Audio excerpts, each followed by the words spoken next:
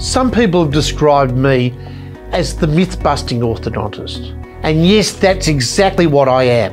I'm the myth-busting orthodontist.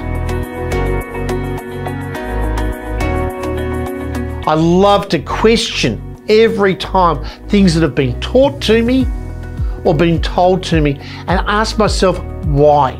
Why do we do things the way we do it, and can we do it better?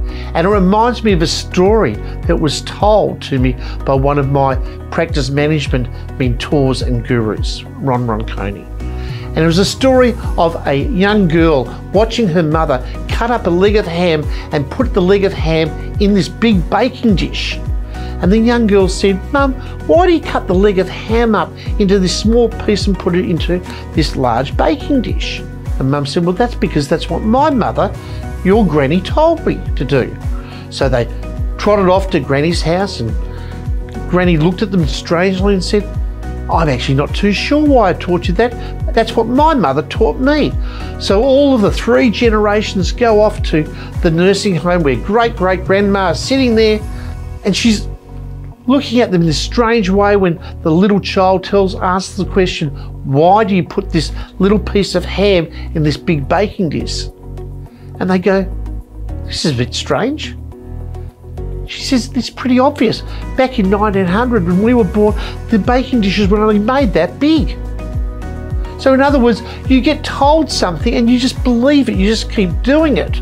But things have changed. So you've got to keep asking yourself, why do you do things? And when you get taught something, is it really true? The number one myth that I hear in orthodontics all the time, it's a myth from my orthodontic colleagues that tells you if things don't go right as an orthodontist, it's because of biology. That's the way they're growing. That's the bone, that's the gum. That is absolute garbage. If you understand orthodontics and mechanics, you will know that right before you start, you should be able to predict everything that happens, or at least 99%. So when problems occur, it's not because of biology, it's because of improper diagnosis, improper treatment planning, improper mechanics. A question for you. Have you ever fallen for that number one myth from an orthodontist who says, "Hey, the treatment just didn't go well because of biology. It was to do with growth, it was to do with biology of bone, gum, etc." So what are you going to do so you don't fall for that myth again?